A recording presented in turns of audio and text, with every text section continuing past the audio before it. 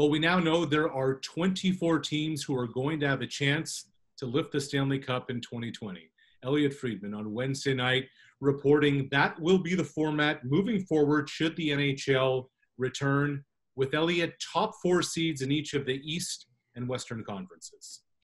Yeah, basically what's going to go on here, Arash, is that there will be 12 teams in each conference that are eligible to play. And Chris makes a good point. I don't know if technically these are going to be called playoff games or more of a play-in round.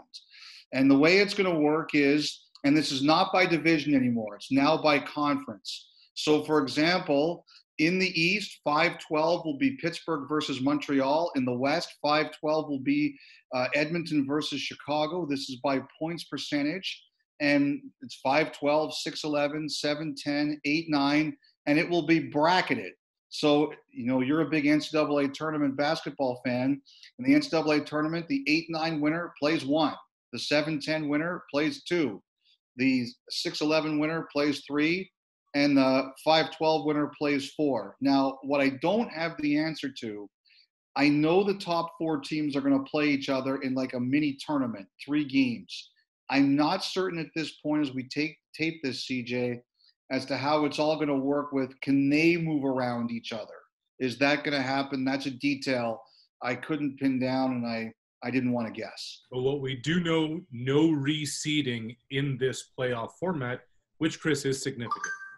It is, and look, it sets up as kind of a nice thing. You can make your own NCAA bracket here, and I would expect, Elliotte, without knowing, that those 4 teams at the top will at least have some ability to maneuver between them. I think a lot of what's held up and complicated the discussion in recent days as the NHL's return to play committee has worked on this is figuring out the weighting, because, you know, obviously when the season was paused, some teams had, say, a 2-point advantage, but an extra game played and that type of thing. So, you know, that'll be part of the details here. And we should, you know, really emphasize here, nothing has been finalized. What we have here is the first plan and a plan that that committee feels it can take back to its constituents, whether that is the NHL team or the NHL players. And the NHLPA's executive board is due to have a call on Thursday where they'll talk about return to play matters, including this format.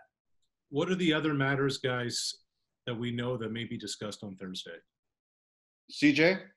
Well, we know what isn't decided yet. And even if the format, if there's been a breakthrough or there's at least an understanding here, they might have something that works.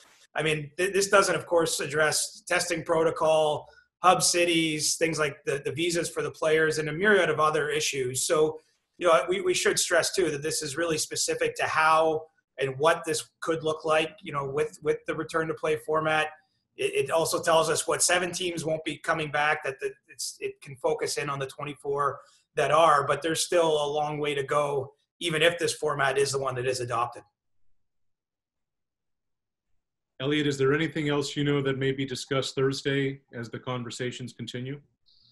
You know, I think that the key things that are going to be talked about here, I do understand that some teams have been talking about how soon can we skate. You know, there was a report in Ottawa that the groups might start skating a little bit. I think you're seeing a lot of teams now start to look around their areas. Maybe their facility isn't open, but when can rinks open? When can we start skating? And I think you're going to see a lot of players, especially players that have stayed in North America, whether they're in NHL cities or not. Is there a local arena where people can start to skate at once it's legal in their respective districts? I think that's a thing you're going to start to see talked about too. So much of the conversation, too, guys, has been about the hub cities and which markets may end up hosting things moving forward. Elliotte, Chris, I mean, we just finished watching The Last Dance. Everybody wants the peek behind the curtain.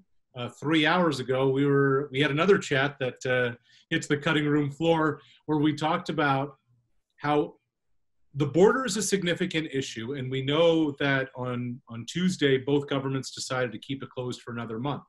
But pro athletes may and likely will be considered as essential services as employees, but it's the quarantine that ends up being a real significant part in this whole conversation and where the hub cities may end up, Elliotte. Well, I think that this leaves open the possibility of 4 or 2 hubs. I don't have an answer on this tonight. I have heard at times that I really do believe, Arash, if there's still a quarantine when these players are ready to start playing, that it's very unlikely that we'll be in Canada. I think that there's been a lot of talk about Canada for two reasons. One, it's cheaper with the Canadian dollar. And number two, like some people have told me, they do feel a moral, if that's the right term, belief that some of these games should be played in Canada. Canada is very important to the NHL, and there should be games here. But CJ, the way I see it is if they can't avoid the quarantine, I don't think they're going to play games in Canada. Well, and that's even a factor as they try to move here to phase 2, the small group workouts, and even phase 3, the training camps. I know of players that play on Canadian-based teams that are in the U.S. right now that have been reluctant to travel back to their playing city, not because they don't want to get back and get, in position to play, but they don't want it to fly somewhere or drive somewhere and then sit for 14 days before they're even eligible, say, to get on the ice if their facility's open. And so I think that there's a lot of players, whether it's those in Europe and then, of course, the others spread around North America that are looking for this plan to take shape, to have a sense where ultimately the games will be played, and potentially, I guess, if training camps are held somewhere other than their playing cities, which could be complicated by some of those border restrictions. So 24 teams will vie for the Stanley Cup. Officially, the playoffs will be a 16-team format. So does that mean, guys, the regular season's over? It's finished? I can't tell you. I don't know. I mean, there's some semantics in that. And people will want to know, though. There's probably milestones and player bonuses and things that will be impacted. And I'm not sure where that stands. I have to believe it's considered over, especially if you're moving into, say, a 5 versus 12 scenario play-in. I don't see how that's truly regular season, but we'll let the league inform us on that one.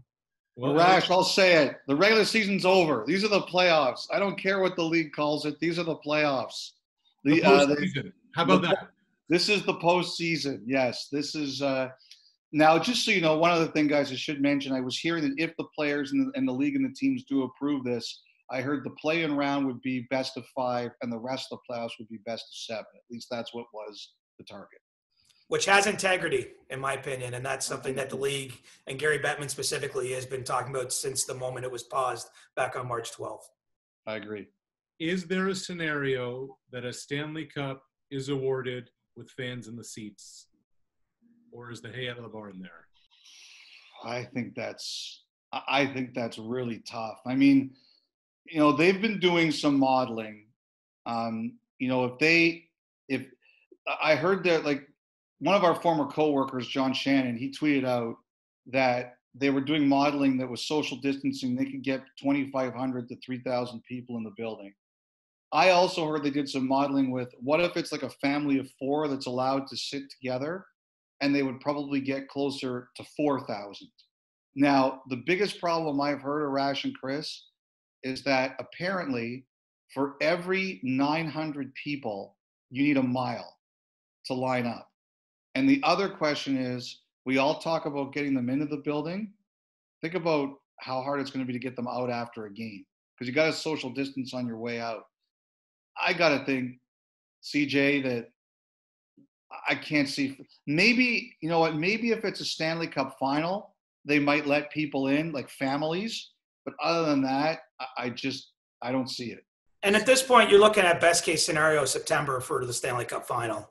Mm-hmm. And so, it's not a decision they have to make today. I think the league's been careful not to rule it out as a possibility, but certainly this format, if they can get it off the ground late July, early August, is starting without fans. And I think that they're going to have to rely on what's possible from the government and health officials as we get closer to that time.